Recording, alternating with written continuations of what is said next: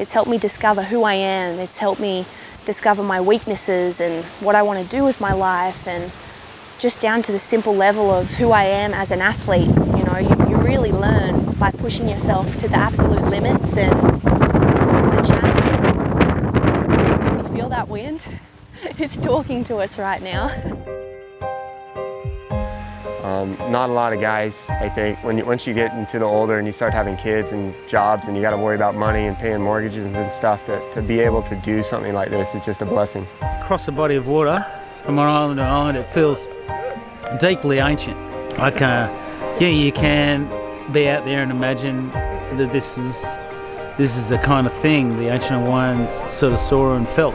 Every year that comes by and it's July, and I just think, what's, you know, is there wind in the channel, and are the malolos flying and the trade winds rustling, and you just want to get back here. Because it's just an open ocean, and the fact that you get to go from one island to another with all those boats and all that hype, there's no other place in the world that offers that.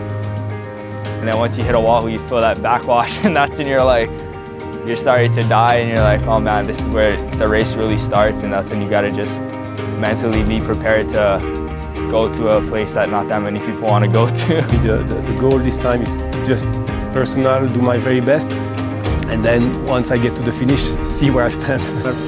Paddling back to my future wife as I get married 4 days after, so that's kind of more exciting than what's going on now. But you know, it's all adding to the excitement.